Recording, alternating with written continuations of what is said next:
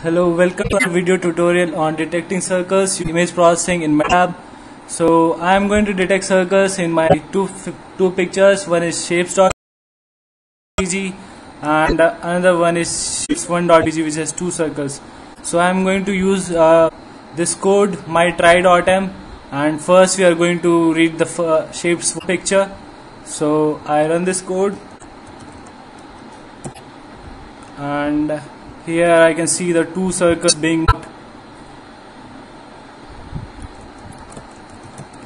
Now I change my input parameter to shapes.jpg, and I see the results by running the code again. So here just one circle is detected. Thank you.